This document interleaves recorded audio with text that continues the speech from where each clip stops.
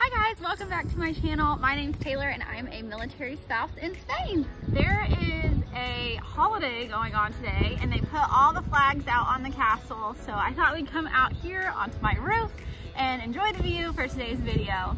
Hopefully the wind is not too bad. It's a little breezy out here, so hopefully you guys can hear me okay. I'm gonna do my best.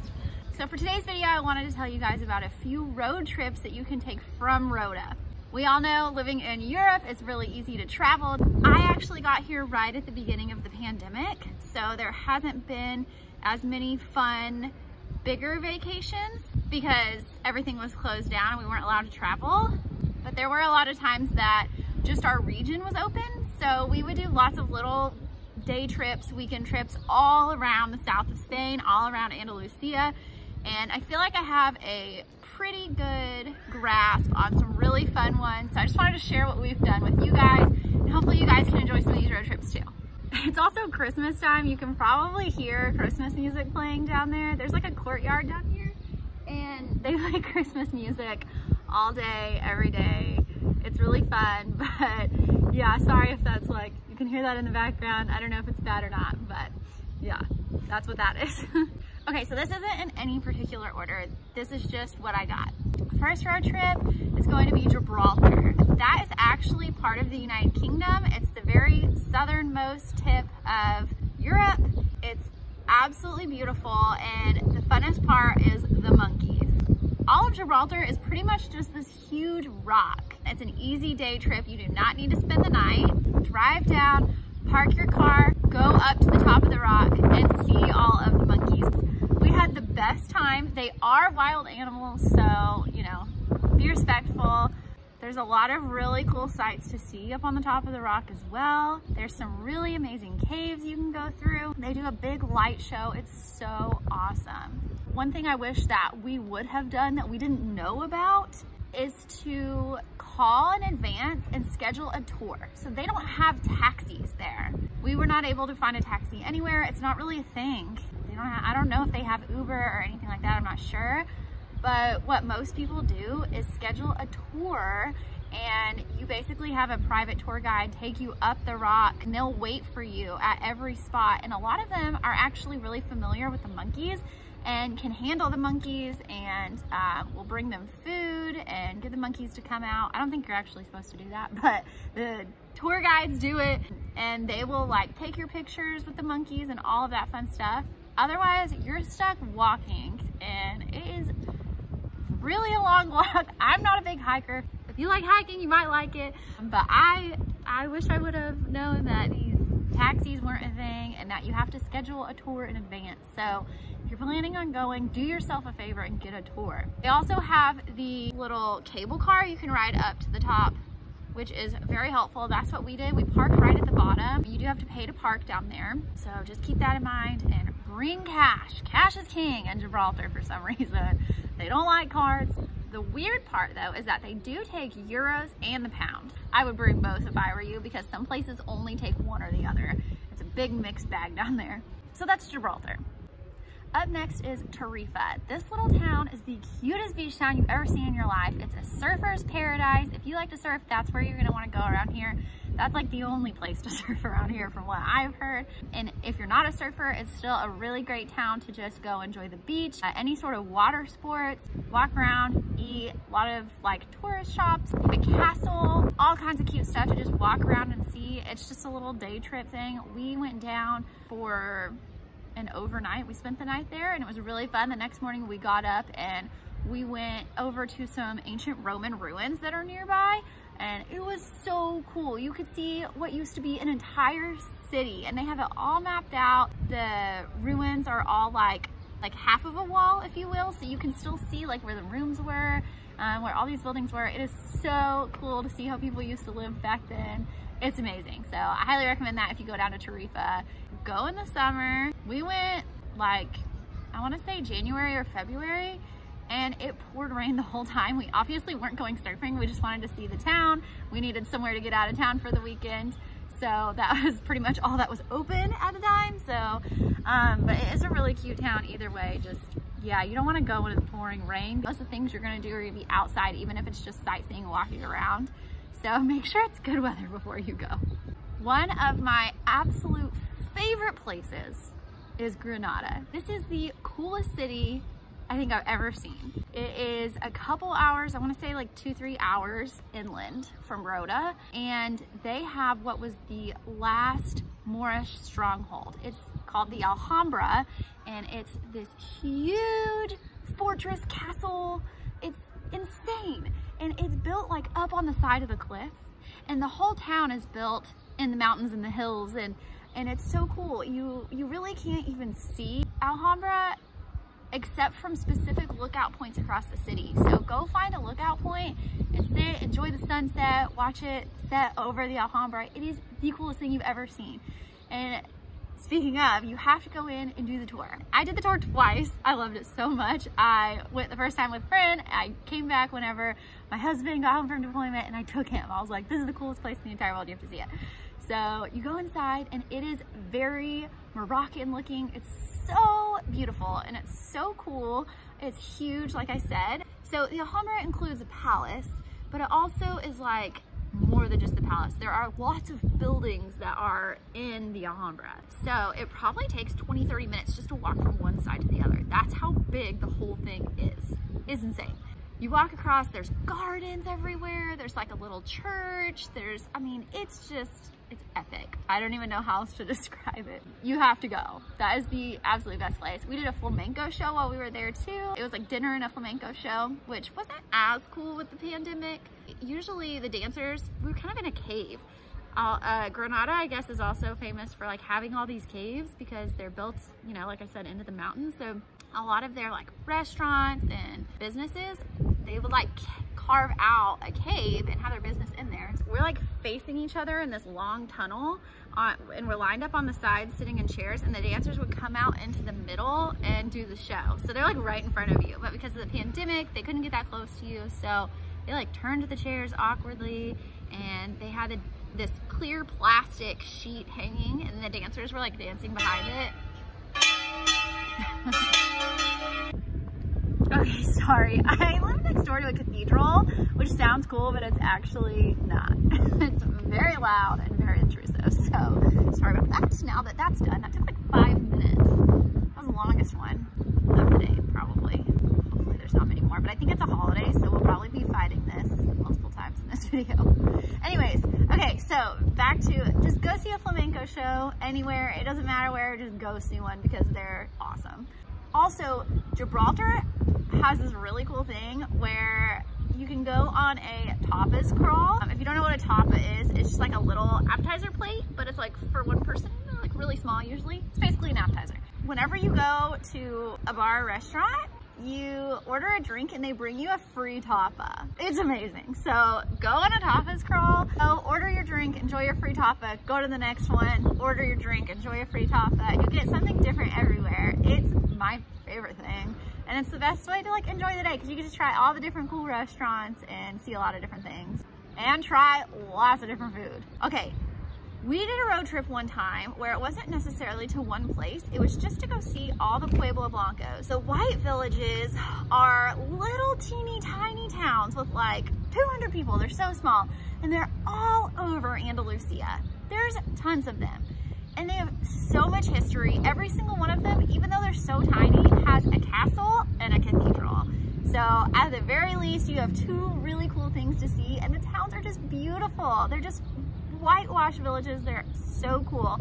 We did a road trip for a whole weekend, just driving and stopping in every single one and walking around. It was so fun.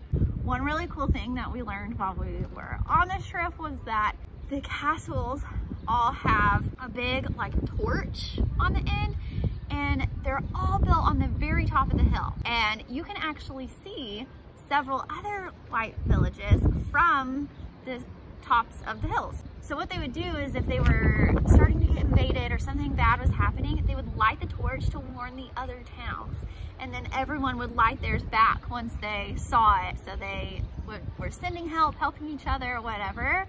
And I just thought that was so cool. All of these villages also used to have walls around the outside of the city back in medieval times, I guess, back in the day. And so you can actually see a lot of what's left of these walls, which is so crazy to think about. But yeah, go see all of the Pueblo Blancos. They're really beautiful. There's not really like tons to tell you about because they're so small. But once you go on a trip and see like all of them, it's a really fun way to spend like a whole weekend and travel all around and see all the different little towns. One of those towns is called Rota, and it is really special because it has the Royal Gorge, which is this huge, beautiful bridge across the gorge, and you can actually hike down to the bottom of it and like see it from afar. This town's also built on a cliff, so it's like right on the edge of it. So it's really beautiful. It's not a long hike. It could be a short hike or you can go further down. There's a lot of like spots where you can stop and take pictures and enjoy the view. Like I said, I'm not a hiker, but this was nice because you can decide when to turn around and go back and make it as short as you want, because it doesn't take long to get to the first view spot at all, like 10-15 minutes probably. There's also tons of really great restaurants to eat there. We actually saw lots of people rock climbing with like a group and a guide, and so we thought that looked so cool. But they were rappelling down a waterfall. There's a waterfall right under the gorge, and we just thought, oh my gosh, that must be freezing, but also how cool. I don't know if I would have the guts to do it, but you could go rock climbing. If you're into rock climbing, that's a great place to do it. They have guides and you can go with a group and all that. All right, Cadiz it's actually not far at all. It's an easy day trip. It's about 30 minutes away. It's a bigger city than Rota is. They've got the soccer stadium there. We actually just went to our first soccer game a couple weeks ago, and it was so hyped. I mean, it's like going to an NFL game in America. It was so much fun. The only thing is they don't serve food or drinks. So we went out beforehand, ate, had a few drinks, and then came. It's very rowdy, so I think I've heard people say that that's why that they don't serve drinks at the stadiums. Keep people under control. But yeah, go to a soccer game. It's super fun. They also have some really beautiful outdoor gardens you can go walk. They have a ton of events going on over there. So if you like to go to fun, big citywide events, there's lots of really cool stuff going on. Sevilla is another one of the bigger cities around here. It's bigger than Cadiz. It's really big. I think an hour and a half away, so easy day trip. You've got the big plaza to go look at, which is really beautiful, and you can ride a little gondola around it, which is cute. They have horse-drawn buggies. Actually, they have horse-drawn buggies in a lot of these cities, so that's really cute. You can just go for a little ride to see the sights around town. There's tons of shopping in Sevilla. You've got the castle, the cathedral. Basically every town has that, I guess, but yeah, it's a really fun town. They do a great Christmas market too. If you are wanting to go shopping though, Jerez is the closest city that has big shopping. They have a really big mall. If you're trying to find all the nice big shops, Jerez is the closest place to go. Jerez also has lots of really good food. I know this isn't really like a trip, it's like 30 minutes away, but it is really good for if you want to go do something for the day. Jerez has lots of restaurants, lots of pretty plazas and stuff, so that's an easy trip that's not really going to cost you anything. You just go walk around and enjoy the town.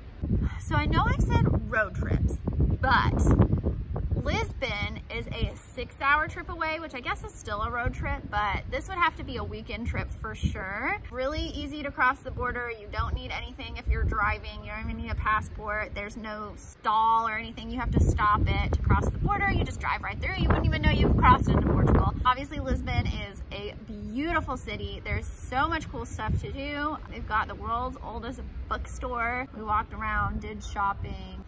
Gas out here is really expensive, so I'll just warn you now. Fill up on base because it's way cheaper, but obviously a 6-hour road trip, you're going to have to get another tank of gas once you get there.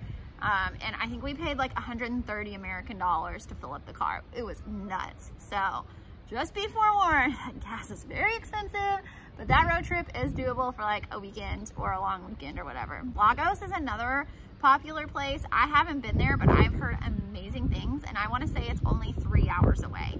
It's special because they have caves out in the water that you can like paddleboard and kayak and swim, or go on a boat cruise and go out there, and people really seem to enjoy that. I've heard it's really beautiful. I wish I would have had the opportunity to go, but it doesn't look like it's gonna happen. I mean, we could, but it's cold outside now, so I don't think I want to go paddleboarding. Lagos is in Portugal, and I've just heard it's really beautiful and really fun. Madrid is about a 5-hour trip away, and you can actually take the train there. I usually take the train when I'm going on vacation. You're usually gonna have a layover in Madrid. Obviously, it's a huge city. There's tons to do. My absolute favorite thing was the Royal Palace. It's just, there's not even words. There's not even words for that palace. It's insane. It's the most beautiful one I've seen in all of Europe. I've been in about 30 castles, and that's by far my favorite one. It just takes the cake. It's so beautiful. So if you get a chance to go in there and do a tour, I highly recommend that.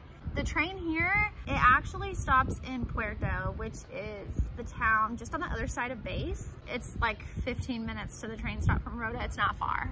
It's basically one big town, but yeah, it's technically in Puerto. It's not in Rota. So you just gotta get to that train. It takes you straight to Madrid, or it's still just like a 5-hour car ride. It's not that far, so you could definitely do a weekend trip out of that and go see Madrid. We also did a trip up to Bilbao. I wouldn't say that that's a road trip really. We flew. I wanna say it was like an hour and a half long flight, so you can get there real quick. It's a real easy trip, and Bilbao is such a special area of Spain. It's in the north, if you don't know where it is.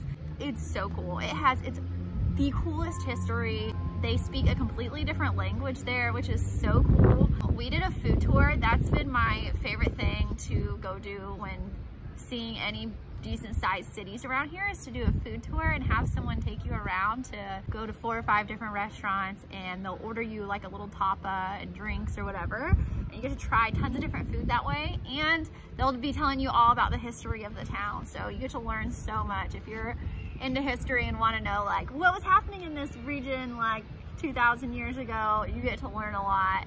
So do the food tours in Europe. They're so much fun. I wish I had done 1,000 more while I was here, but we don't really think about it till later on. So but yeah, Bilbao is a really cool place. They also have a soccer stadium if you want to go to a soccer game. But there's lots to see and do around there, especially the old town. And now that I'm thinking about it, really all of the cities have like a old town, like the old square or whatever. Go see those because that's where all the cool magic is. Barcelona would also be an easy flight. It's on the other side of the country, so we are not driving distance really, but you can definitely do a weekend trip on a flight, and that would be really easy if you go to see Barcelona. Okay, I think that's everything that I can think of. We did a lot of road trips. I'm trying to remember them all. If you know any really cool places to travel around here that I missed, drop it in the comments below. And if I think of any more, I'll leave it in the description. But I hope that you guys enjoy traveling around here. Spain's really beautiful. We definitely didn't intend to spend as much time doing little road trips as we did, because you know, I wanted to go see like England and Scotland and all of these like bigger places, but because of the pandemic, everything was shut down pretty much the whole time we lived here in Spain.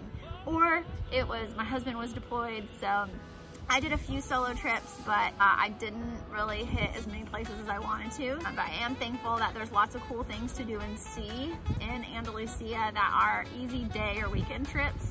So at least whenever he wasn't deployed and it was kind of open, semi-open, we could do little weekend trips. So I hope that you guys enjoy some of these vacations, and I will see you in the next video.